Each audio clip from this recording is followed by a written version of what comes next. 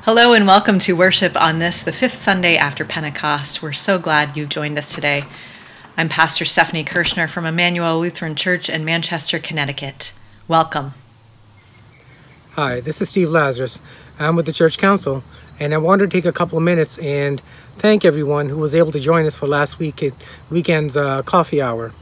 We had a great discussion, and we had a lot of feedback that we received from membership, and even the many council members that were able to attend the coffee hour as well. And we were able to talk about the process by which we're going to move towards reopening our physical church building over the next couple of months. So, and we also talked about the reopening committee that's working very hard.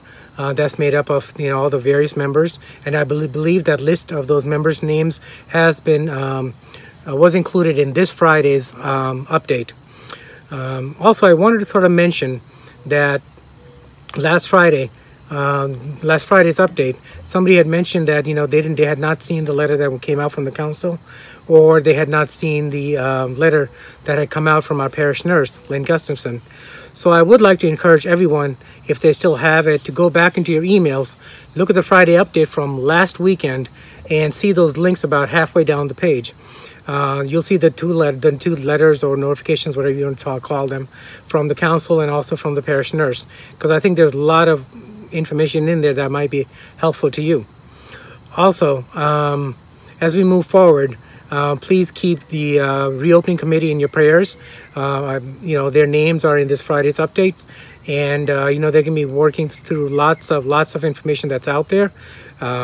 It's not something that's not manageable, but we do appreciate their hard work and putting it all together, because there's a lot of information out there.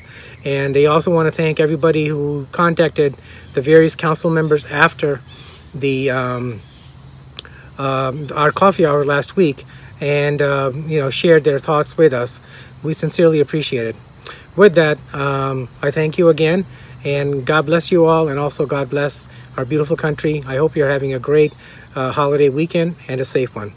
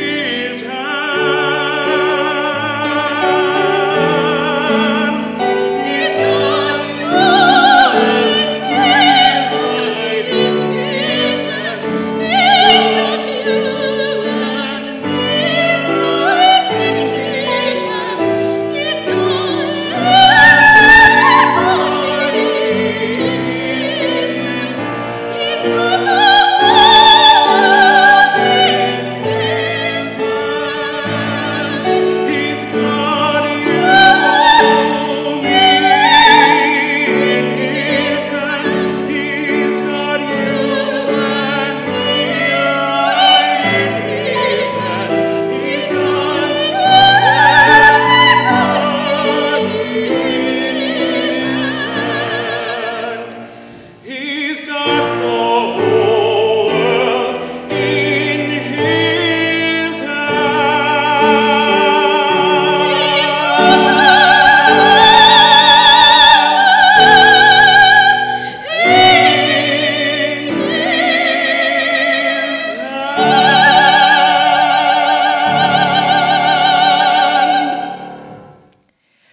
We worship in the name of the Creator who creates time and space, galaxies and stars and planets.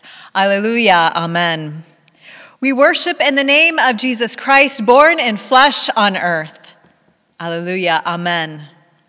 We worship in the name of the Spirit who fills earth with her presence. Alleluia, amen. Gracious God, pour your Spirit into our hearts, that we would worship today with all our hearts, that our lives would be transformed by your power, and that we would carry your joy, mercy, and love into all the world. To you we give our honor and praise through Jesus Christ our Lord, in the unity of the Holy Spirit, now and forever. Alleluia. Amen. Let us pray. You are great, O God, and greatly to be praised. You have made us for yourself, and our hearts are restless until they rest in you. Grant that we may believe in you, call upon you, know you, and serve you, through your Son, Jesus Christ, our Savior and Lord. Amen.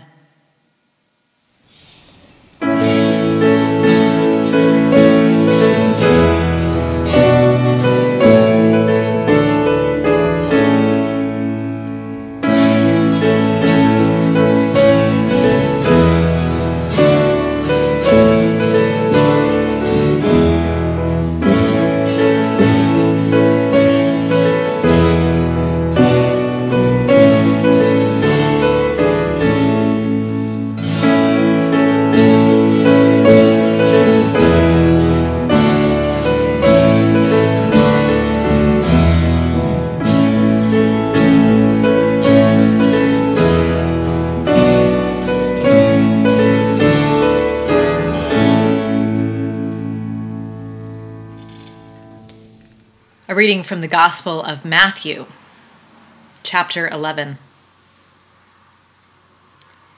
Jesus spoke to the crowd, saying, "To what will I compare this generation?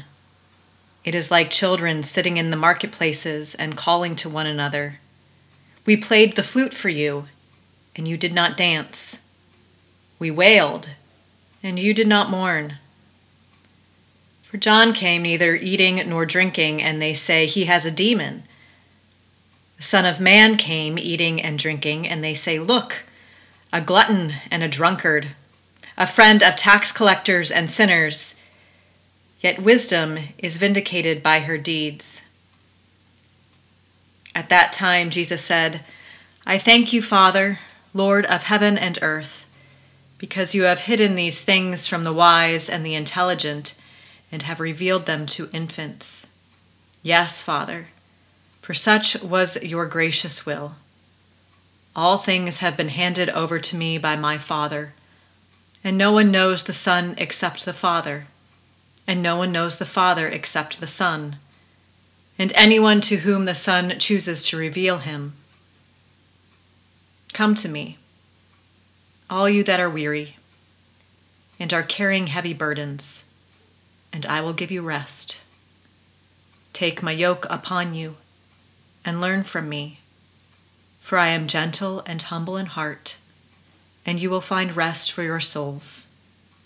For my yoke is easy, and my burden is light." The Gospel of the Lord. Today's gospel text from Matthew comes just after we read about John the Baptist being imprisoned. John had sent his own disciples to Jesus to ask if he is the one for whom they have been waiting. Because even for John, the preparer of the way, Jesus ushering in the kingdom, the reign of God, is not quite what anyone had expected. Jesus is not a great military or political leader.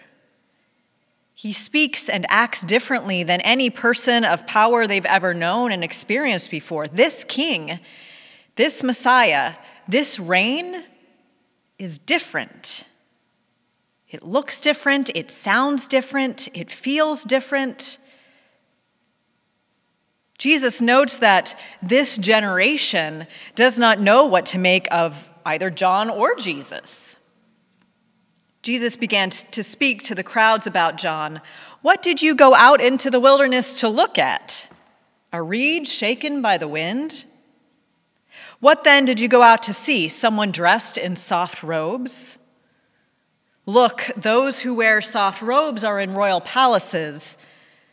When then did you go out to see? A prophet? Yes, I tell you, and more than a prophet. This is the one about whom it is written, "See, I am sending my messenger ahead of you who will prepare your way before you." John was an ascetic, someone who lives a very simple life and abstains from many of life's pleasures for religious reasons. Many ascetics often practice extreme self-denial. John expressed this in his preaching about repentance and baptism. And Jesus, on the other hand, Jesus loved to enjoy the abundant life God gives, the blessings of forgiveness and grace and love and so much more.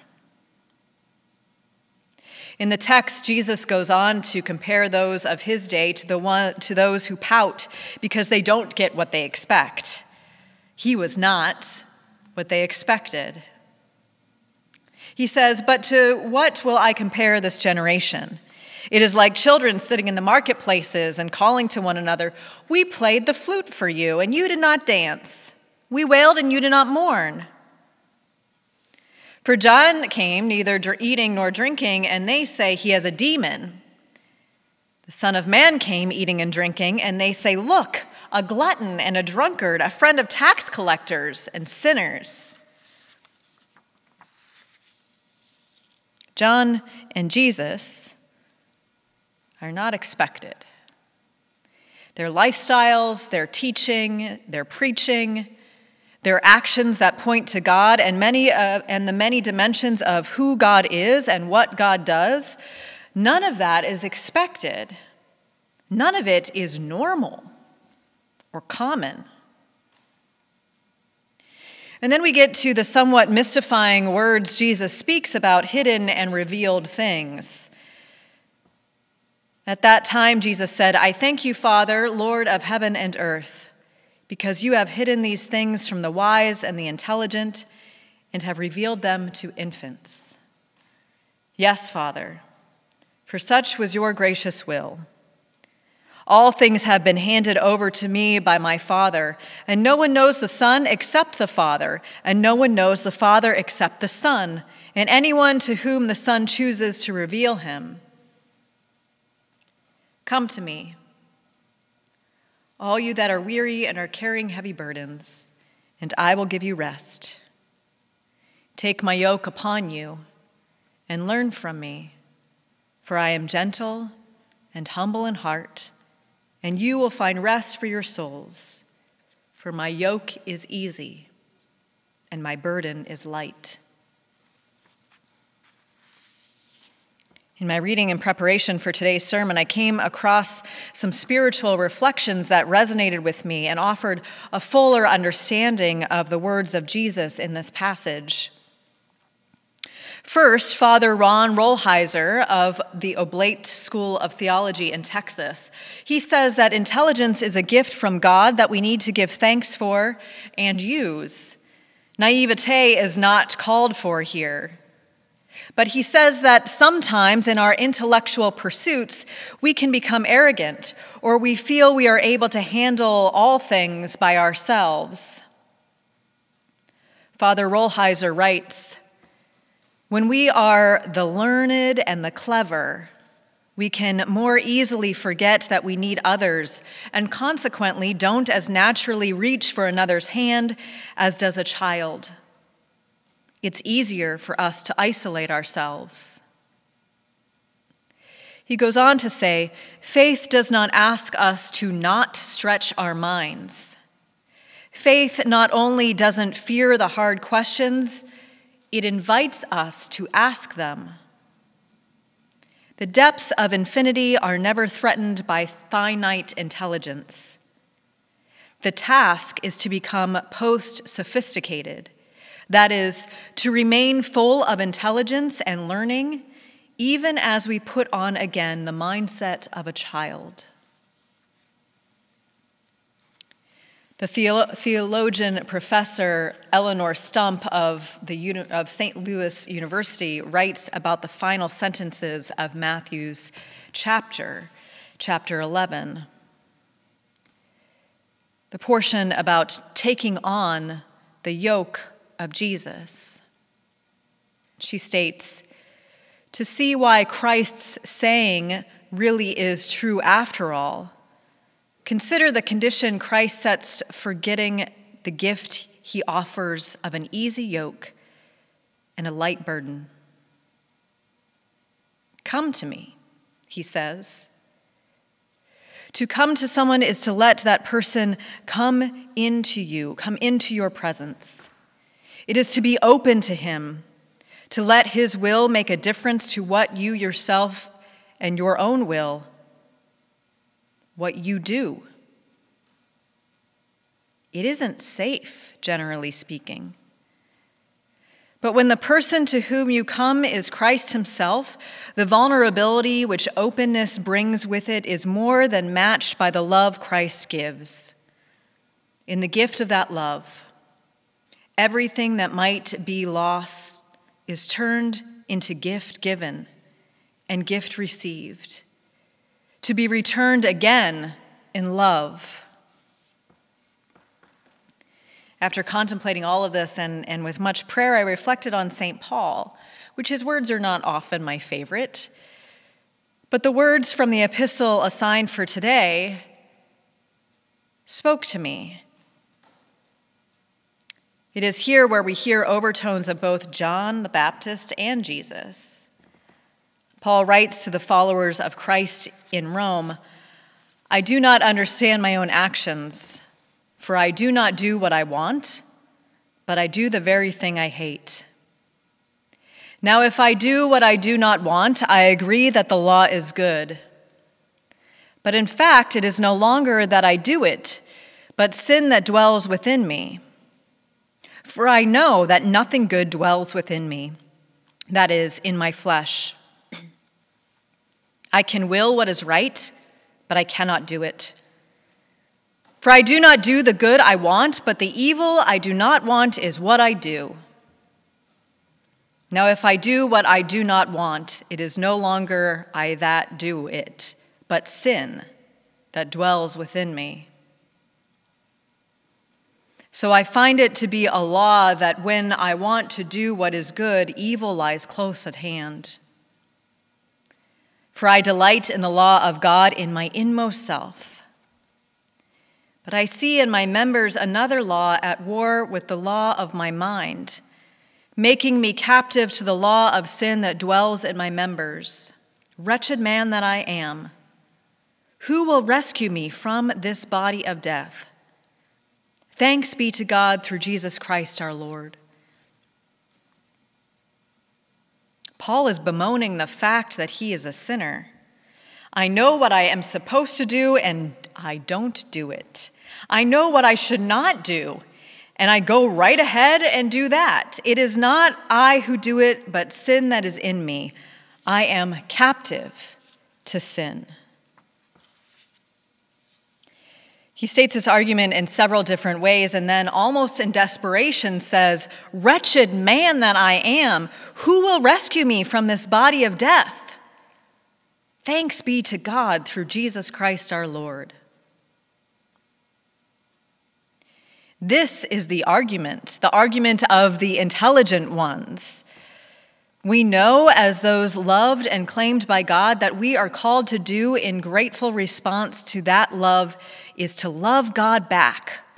To love God back most of all by loving others. And yet, because of sin, we often don't live up to that call. We try harder and harder, but we find ourselves more and more frustrated and disappointed with ourselves. Our intelligent mind does mental gymnastics trying to explain why we act the way we do. When this happens to us, in humility, we can begin to live into the lessons from St. Paul, the lessons Jesus offers us. That the kingdom of God, the reign Jesus ushers in, is one of unconditional love from him, centered on his forgiveness of us, centered on that gift of grace, not force of power, but gentle and powerful love. This doesn't always make sense to our intelligent minds, that we must receive it as a gift from him. He calls us to accept that gift, having faith like a child. We can move from the argument of St. Paul about that wretched person that I am, because we cannot keep from sinning, to the word of praise that Paul offers us. Who will rescue me from myself? Thanks be to God for Jesus Christ. We can understand the words of Professor Stump that taking on the easy yoke and light burden of Jesus means letting him come into our presence. That we can be vulnerable to allow that forgiving, grace-filled, life-saving presence. This relationship with Jesus and with each other is not about a struggle where we try harder and harder and harder. It is a surrender into the arms of the one who loves us in spite of ourselves.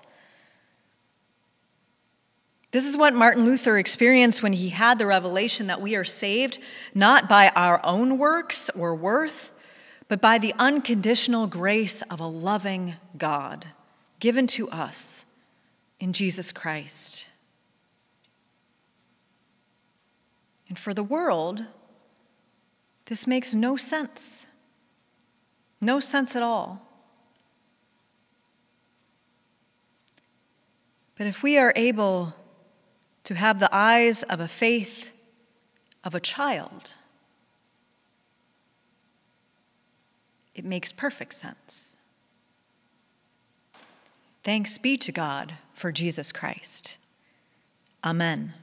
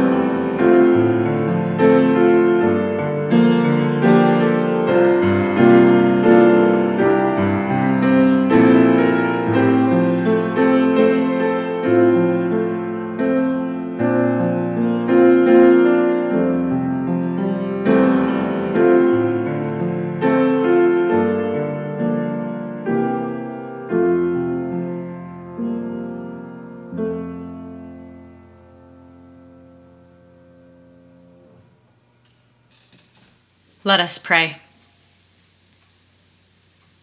We pray for the church around the globe. Where communities are assembling for worship, protect them from viral infection.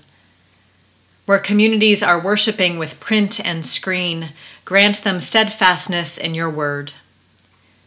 Strengthen those believers who doubt your goodness. Bless pastors, deacons, and committee members as they serve our congregations in this difficult time. O God, you are gracious and full of compassion. In mercy, receive our prayer.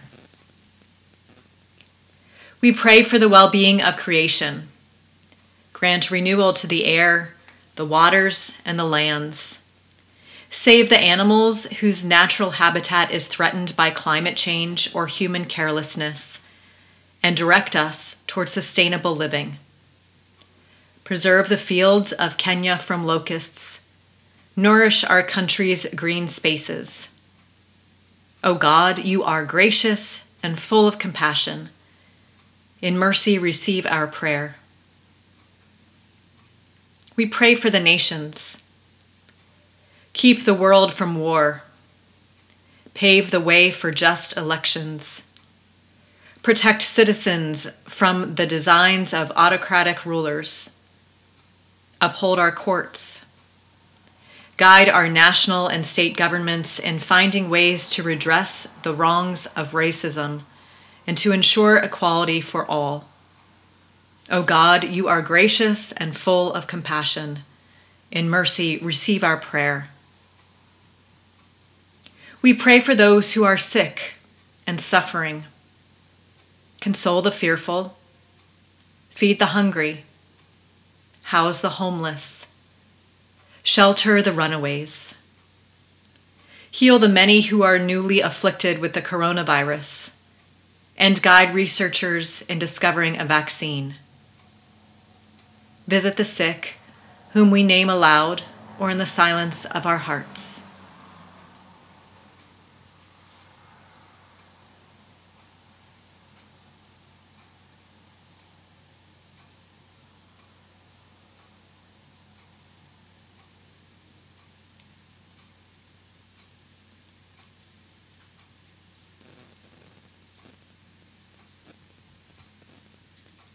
O God, you are gracious and full of compassion. In mercy, receive our prayer. We pray for infants and young children, that they be carefully tended. We pray for teens, that they keep patience throughout the contagion. We pray for school boards, that they find solutions for the fall semester. We pray for the unemployed, that they find jobs. We pray for medical workers, that they remain healthy. We pray for the aged, especially those in care facilities, that they find companionship in your presence. O God, you are gracious and full of compassion. In mercy, receive our prayer. We pray finally for ourselves. Show us that the yoke of faith is easy. May we find our rest in you. Hear now our private prayers.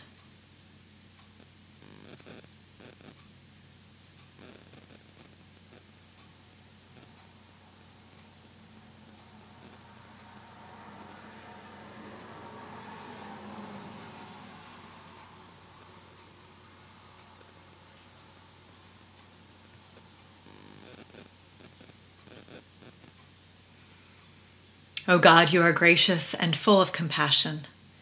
In mercy, receive our prayer. We give thanks for those who have died in faith.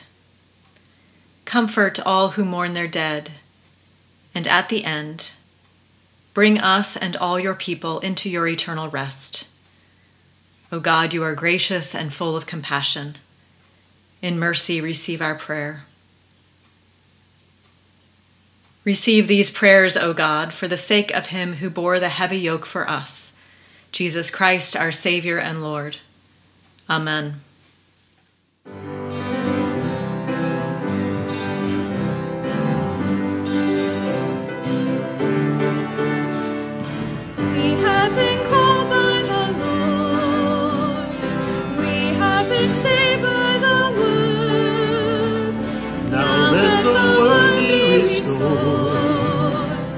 Now let the gospel be heard. Send us out to teach what God has done. Send us out to reach every single one. Send us out. Send us out. We who were bound by our shame, ruled by our fears within, stand and declare by the name, freedom from all of our sin. Send us out to teach what God has done. Send us out to reach every single one. Send us out. Send us out. Teach what God has done. Reach every single one. Teach what God has done. Reach every single one. Send us out to teach what God has done. Send us out to reach every single one. Send us out. Send us out.